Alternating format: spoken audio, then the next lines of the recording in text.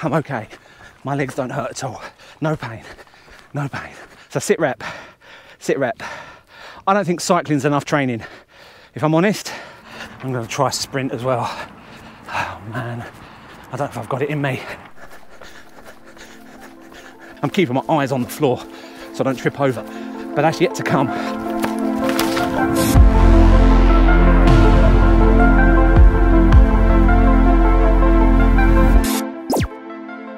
This is my Can I Run 55k from Woolwich in southeast London to Richmond Park in southwest London video.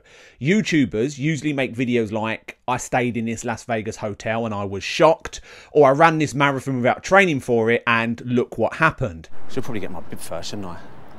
Alright, quickly just do this. Oh, there's no quick, is there?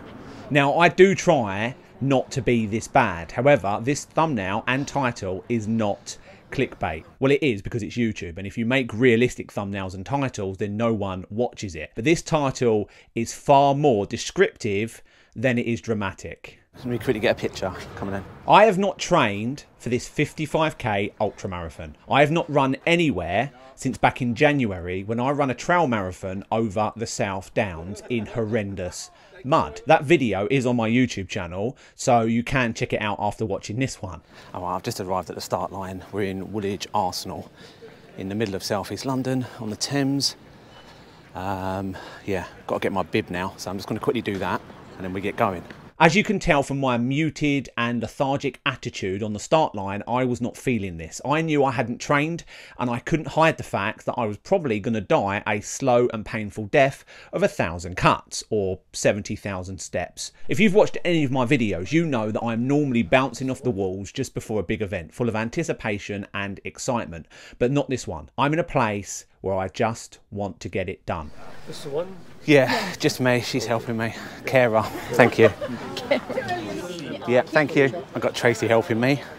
I've got a special person on the start line who needs help. As I line up to take my obligatory selfie on the start line, get my bib number, or rather wait like a small child while Tracy, acting as my mum or carer, gets my bib for me, and I unenthusiastically introduce the event to you on camera. Oh, wish me luck. You've gone to smash it. I'm gonna die. You need one of those hats. Oh, yeah. Does my headband look all right? Yeah. All right, bye.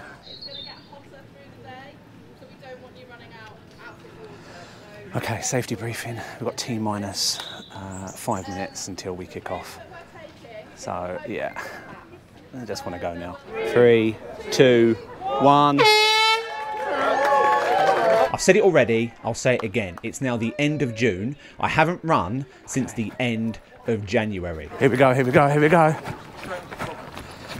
Running over cobbles. That marathon that I'm talking about at the end of Jan was 5 months ago now. 55k from Woolwich to Richmond through southeast London with some really hilly bits. This is the second time I'm doing it. I'm about to attempt to run 55k through southeast London along some very, very enjoyable trails, footpaths, alleyways, but that's not the point here. The point is I haven't run or trained for it. I am not ready for this race. We're about 500 metres into the run. 500 metres of a 55k run, but we're on the Thames. We're on the Thames, and look how pretty this is. So this is where we leave the Thames and we go off it. Now, ambitions for today, famous last words, as we're only, what, 2k into this? I'd like to beat my time from last year. So I think I was 8 hours and 40 something minutes, I can't remember. I'll put it on screen. And I'm gonna say now, I never trained for today's run. I'm literally doing this with no training. This is my training run. So this is kick-starting my running for the summer. So I'm literally doing this with just Zwift training. So I'm gonna see whether Zwift has given me the fitness to be able to beat my time from last year. However, there is one saving grace to this video. I have raced and trained on Zwift pretty much every single day since Jan. I have raced a lot on Zwift. That's at least 30 minutes of intensive HIIT training on Zwift every day for the past 5 months. Is Zwift enough training to get a 95 kg heavy bloke like me from the start line in Woolwich, 55k across South London to Richmond? Let's find out. Okay, sit rep, guys. Sit rep. I'm going to be brutally honest. We're not even 5k into this run. On a long run like this, never believe your body for the first 10k and never believe your body for the last 10k. Having said that, I've got a niggle on my right foot. So I've got hard skin on the outside of my foot on the side. But because I haven't run for so long, that's gone a bit soft now. It's not quite as hard as it usually is. It's really sore. It's really sore. This is the problem when you don't train. You know, my fitness I think is okay. You know, I know my muscles are going to start aching because I just haven't used them for running. And then I'm starting to get stupid things. I'm going the wrong way. I'm starting to get stupid things like calluses hurting when if I'd been training, I just wouldn't have had that problem. I need to pay attention to where I'm going. Now I will say this is a spoiler. Zwifting and cycling has massively helped my overall fitness levels. I'm fitter, I'm lighter than I've ever been in my entire life. However, not having trained my leg muscles, specifically my upper thigh muscles, on long runs is starting to affect my running and my cadence. Because my feet have got soft, having had an easy time in comfy cycling shoes recently, they're starting to hurt under the pounding and friction of a long old run. And now, to add insult to injury, it started to rain. Oh my God. This isn't great. It's pouring down. And my mic isn't waterproof. I'm gonna turn this off. Oh, sit rep. So it's still raining, it's drizzling now, it's not as heavy. It just had a downpour. This really is a hard challenge that I really need to overcome. Right, it's still raining. However, a whole group of runners have just gone the wrong way. And my watch started buzzing. They've shot off up there. I don't know if you can see them. Now I will say about this course that even though it is really, really well marked out, the organisers have done a really good job of making sure that you can follow a trail through London, which is crazy. I'm sure that if you are a runner who can concentrate on what you're doing, then you'll be fine. But I'm not, and I won't be. So I downloaded the GPX file to my watch and I followed that. And on the odd few occasions I veered off track, it's normally because I've followed other runners who don't have a map on their watch and they're following other runners who have gone off track as well. I don't even know if this is the route. There's no markings. We were like a bunch of lemmings jumping off a cliff. Yeah, nearly there. Oh, runner's bants. We're about to enter Ox's Woods. Unlike cycling, I am finishing probably in the bottom half. Steep steps. What's your name? Dan. Dan, nice to meet you, Dan. I'm Ryan. Ryan, nice to meet you. Nice to meet you. That's always nice to meet other like-minded people. We're at 9k. That's a random number to update on. I have noticed a marked difference in the fact that I've done no training, no running training. My heart rate is elevated, higher than it would be at this point. I'm just very, very hopeful that Zwift is going to carry me through this. So, in my case, Hey, this is steep. I don't know why I'm running it. This is one of the best views.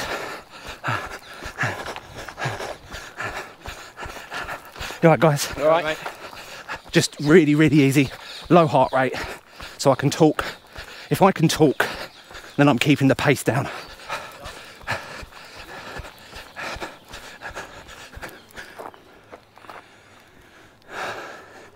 Have I gone the wrong way? No, it says this way.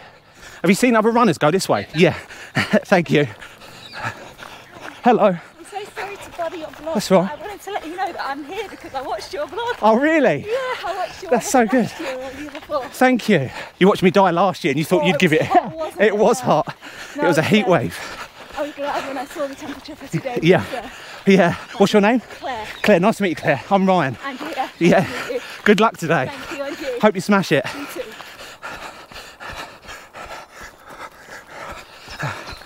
Go on, guys, you're faster than me. No. Only downhill. Oh, trip hazards. This is a bit gnarly.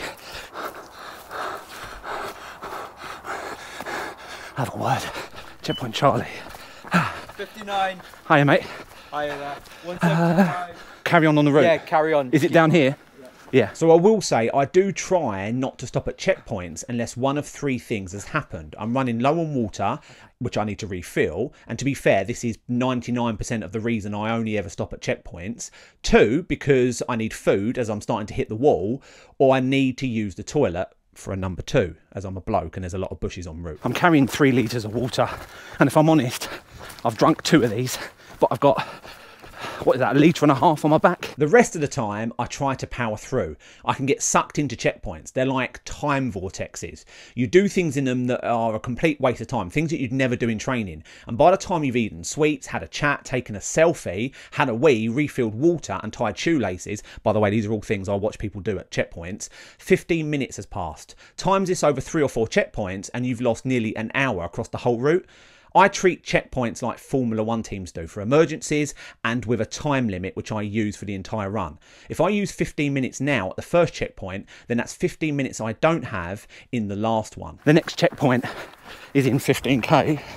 I can do 15k with what I'm carrying. Plus I like the feeling of carrying everything I need as I attempt to be self-sufficient, well, as self-sufficient as I can be on a long run. The beauty of this route is it's pretty much every terrain: trail, road, footpath, muddy footpath, well-maintained concrete footpaths. And I've got to cross a busy road.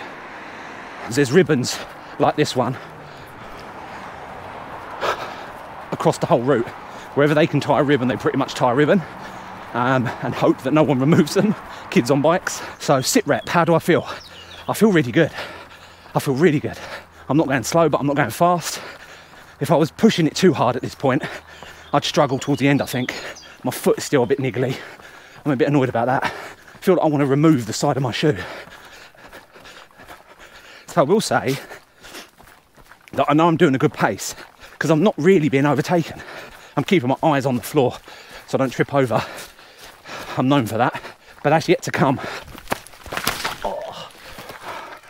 Now, as I literally say to camera that I'm watching the floor for trip hazards, I take a full-on Superman leap into the air as I trip over a tree root and I take a really bad tumble. Luckily for me, I do know how to fall. I roll onto my back, avoiding injury. I do like to fall over running. I mean, to be fair, I like to fall over cycling as well, but I blame the cleats for that. I've got no excuse for falling over running other than the fact I just wasn't looking where I was going, even though I'm literally saying I'm looking where I'm going. Oh my God. I did it again. Every time. Right. Do you want to be on the vlog? I want to be on the vlog. I want to be on the vlog. I'm excited. I feel like a... Woo! Nice to meet you guys. So I just had a couple of subscribers run up behind me after I fell over. Of course I fell over in front of them. Always great when that happens. Yeah, I feel all right. I'm a bit annoyed. I tripped over again. Tree roots every time. This fall was really annoying. I had a really good pace going. I was starting to feel really good. I was settling into the run, and this fall knocked my concentration. It knocked my confidence. I wasn't zen with the run anymore. I was now really annoyed and really discombobulated. My pace now fell off a cliff for the next few K. Yeah, that fall's annoyed me. It's completely avoidable. And I'm going to get loads of comments now. Oh, don't bother filming it. Well, I enjoy filming it. The same hip. I landed on the same hip that I landed on Sunday at the London to Brighton bike ride. Shit. Oh, that's twice now. 3 times. 4 times. If you include my home to Clacton falls. Falling off the bike again. That's twice now. 4th times I've fallen on the same spot on my hip. Must be made of titanium.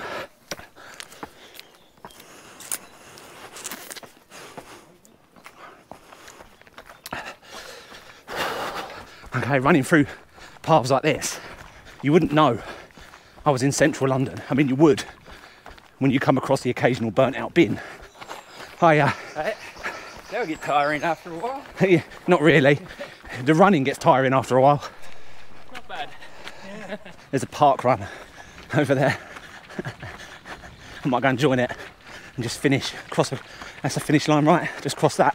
I thought it's a marathon. 55k.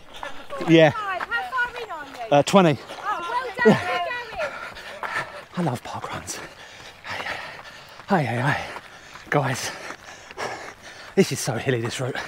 I'm going to say that now. I'm getting overtaken as well, which isn't doing a lot for my morale. Was that a mushroom? Thank you.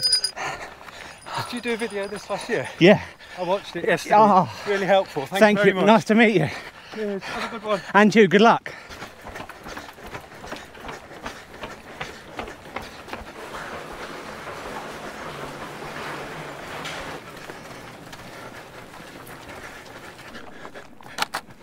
That's 30k, guys, 30k. I'm okay. My legs don't hurt at all. No pain. No pain. Okay, we're running through the park. Yeah, I remember this from last year. It's up here, I think. Yeah. It's up here. Yeah. Nice to meet you. Thank you. Okay, we're in Crystal Palace Park. I remember this being the start of the big old hill. This is why I powered up it and regretted it afterwards. So I'm not going to do that this time. I'm going to take this easy, nice and steady, and hopefully leave something for the finish. This course is a really, really hilly course, and most of it is through Crystal Palace. GoPro doesn't do it justice. I don't even know why I filmed the inclines. The good news is that this is just before the halfway checkpoint. So even if you do get destroyed on the climbs, you've got the checkpoint that you can recover in.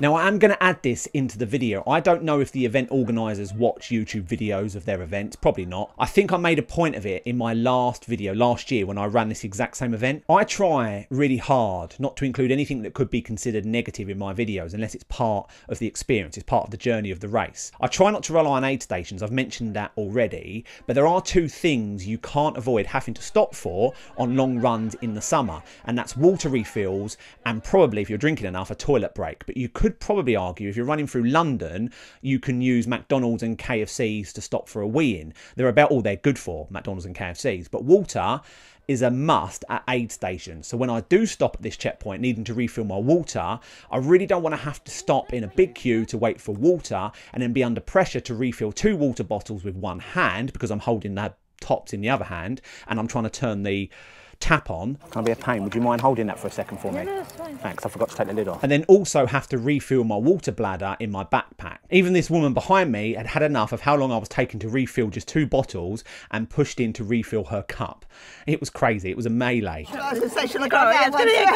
Please do, because you're running down the water, yeah. I left refilling the bladder at this aid station, this halfway checkpoint, as I didn't want to be the one making everyone behind me wait for me as I refilled a copious amount of water. What I would say to organisers, buy 2 or 3 more jerry cans and fill them with water. They're £9 in camping shops. Make an effort to reduce the queue waiting time for runners who don't want to seize up because they've stopped too long at a checkpoint. This is wasted time. This is what I mean about getting sucked into checkpoints. So I'm just leaving the pit stop now.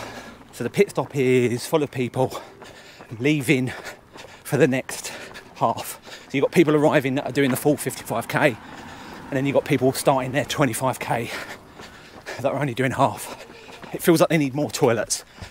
However, they definitely need more water canisters. So last year, we had to queue up for a water canister to refill our water. Priority 1, refill water. That was an ordeal in itself because there was a queue for the one water fountain. They had 1 water canister that was just literally being drained. However, this year it's the same again. Yeah, chaos. Just come on, Ultra London. Put another water canister out, maybe 2. I hate adding stuff like this in, as events like this are great. Organisers and volunteers put a lot of effort into making it a great event. And if companies stopped putting them on, I'd miss them. But this is now the 2nd year running that this queue for water has been too long. So it's in the video. So as I walk up this hill, I'm having a saurine bar. This is apple flavour. I always like the idea that I'm hungry, because it means I'm not dehydrated. At this point in the run, with less than 20k left to go, some faster runners that pushed through the first half of this run had now slowed to a jog or even a walk, and I was passing loads of people. This was a big morale boost. Jesus Christ. I thought the lights had changed then. My slower zone-free run throughout the whole race so far was now starting to pay off. I was able to push a bit more because I knew I was coming to the end, passing runners who had got their pacing strategy either wrong, I'm actually overtaking people, or had simply hit the wall. Knowing that I was still able to push it was a great feeling.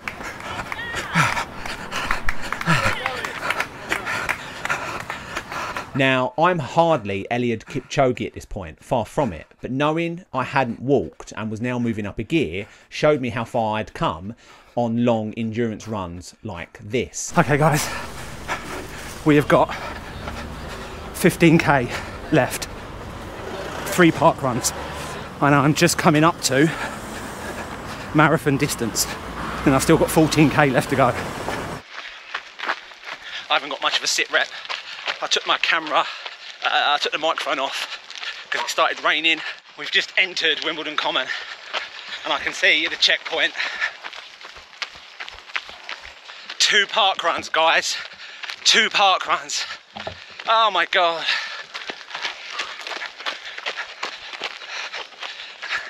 I don't think he's running with us. I hope not, going at that pace. He's smashing it if he is.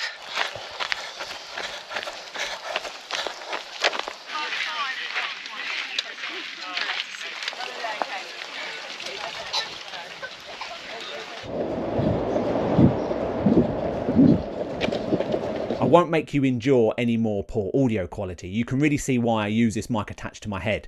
Entering Richmond Park on this route is very special. It marks the beginning of the end of the best part of the run. It's the most scenic and enjoyable part of the run, and it's also really close to the finish line, so you can start to enjoy the fact that you're almost finished. Guys, guys. So sit rep. I don't think cycling's enough training, if I'm honest, to be able to smash this out. But having said that, I would like to have had some running training under my belt. But having said that, I'm smashing last year's time. Can't be all bad. Thank you, Zwift. Update on distance. 5k, I'm whispering because there's people near me. And it's embarrassing because they're all serious and going for it and head down and Oakley glasses and power drinks. I'm all red headband and GoPros. 5k, man, 5k, look. Oh my God, guys. Oh. Just a park run.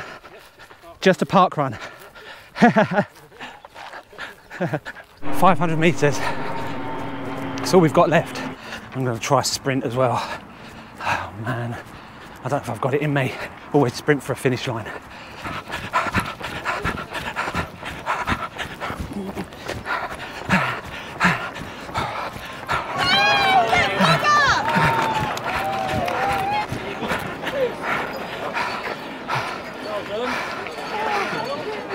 So as I attempt a lukewarm sprint across the finish line and take my medal from the world's most reluctant Gen Z medal giver. Thank you very much. Have you had enough of giving these out now? I've only just started. You've got to love British reluctance. So last year, with training for it, I ran this event in 8 hours and 42 minutes. This year, having only raced on Zwift, I ran it in 8 hours and 16 minutes. I only managed to shave 26 minutes off my time from last year, but I did it by intentionally running slow. I had no real choice as I hadn't trained for it. But I'm going to end this video on a high by saying that I had a strategy.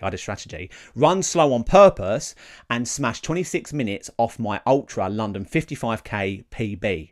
Moral of this story, don't train for endurance ultra runs using only an indoor bike trainer.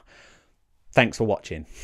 I'm sitting on the grass with a packet of crisps, ready salted, and a bowl of the only vegan sweets they do, which are Skittles. I'm going to eat them. I don't know the time, so the time, according to my watch, I think I beat last year. Fingers crossed, because I'm a bit of a brain fog at the moment. I'm pretty exhausted, so yeah, smashed it. I'm really pleased with that.